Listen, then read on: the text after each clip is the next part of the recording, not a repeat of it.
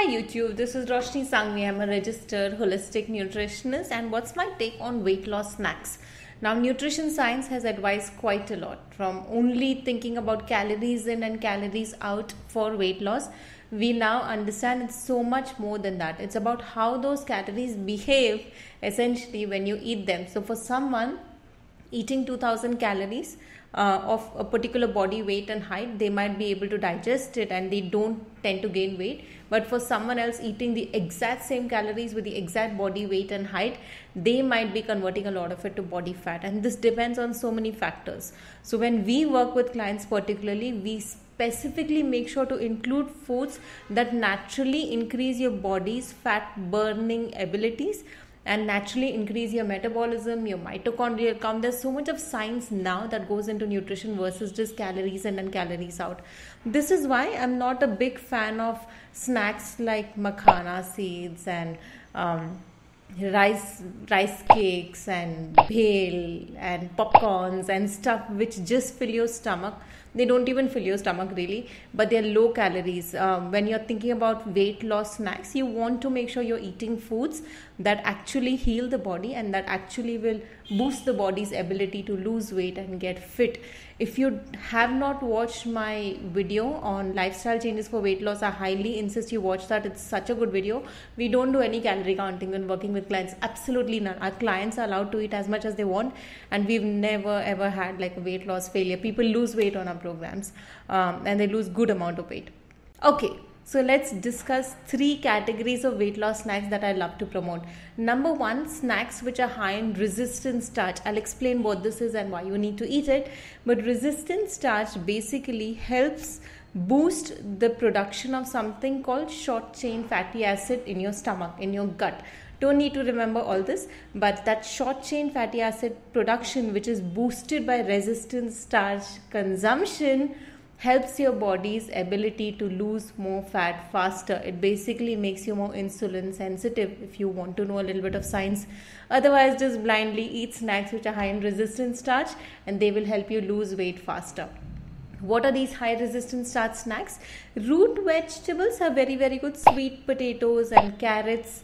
I love to make like air fried carrot sticks or just boiled sweet potatoes. Sweet corn is another great resistant starch. Just corn on the cob with lemon, salt, pepper, that kind of thing. So any form of root vegetables are really great option and very high in resistant starch. Sweet potatoes actually my go-to snacks when working with clients for weight loss. They not only heal the body, they are also helping you lose weight, not now, but also making your body a fat burning machine for the future. Number 2, the second category of snacks are nuts and seeds. Now you might think nuts are high in fats, so shouldn't you be avoiding them? It's so ironic that so many studies done, and even meta-analysis, which is multiple studies put together in one paper, in one research paper, shows that nut consumption is not linked to weight gain, even though you're consuming excess calories coming in from nuts. So you could be taking in up to 400 calories in one study, excess coming in from nuts, but people who eat nuts don't tend to gain more weight. It's really surprising. Now there's something to be mindful over here. I'm not talking about roasted nuts, and I'm not talking about nuts with salt, like salted nuts or hyper palatable nuts. In the market you get like barbecue almonds and masala cashews and all that. I'm not talking about that. I'm talking about raw unroasted nuts. Very healthy for you actually. Do you need to soak them, not soak them? Depending on your gut health, you might want to soak it. A little bit better absorption of nutrients if you do soak it, but I don't remember to soak it all the time. You still want to make sure you eat nuts as snacks. And how exactly do nuts help you lose weight? Nuts are very high in something called phytosterols and phytostanols, and this essentially not only fights cholesterol in your body but helps boost your satiety. So people who do tend to eat nuts tend to eat little less of other junk food. Their cravings are a little bit lesser, and your body's excretion of fats and calories also increases when you're consuming nuts. So think of nuts like basically you can get away with eating a lot of calories and be full and at the same time not gain weight. I don't mean to say mindless eating here, yeah. So it's like you're sitting in front of the TV and you're eating non-stop cashews.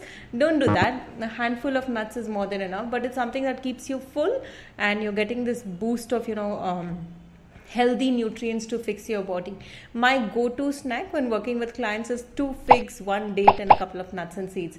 So it comes up to like 1 cup of munching snack, and making sure it's not roasted and it's not salted. Number 3, the third category, my absolute favorite, one thing all my clients include is fruits. Fruits are very high in water content. They are so dense in water, and the kind of water your body absorbs, it's so hydrating.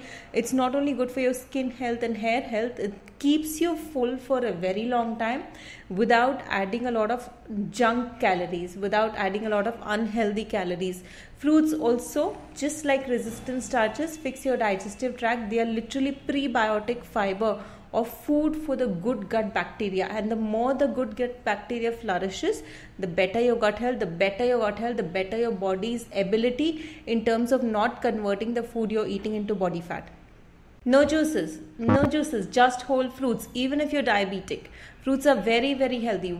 As many portions as you want, but just one portion of fruits when you're feeling hungry as a snack is an excellent option to go to. Okay, I hope this was helpful, and I hope you got a few points takeaway in terms of what kind of snacks to include when you're trying to lose weight. Remember, the goal is not calorie counting or calorie cutting. The goal is making your body optimized into a fat burning machine. Biohack your system. We all know people who can eat whatever they want and they don't tend to gain weight. They biohack their system, and there are many lifestyle changes to help you do that. So we should be doing that and not calorie cutting and starving to lose weight. This is Roshni Sangvi. Hope this helps.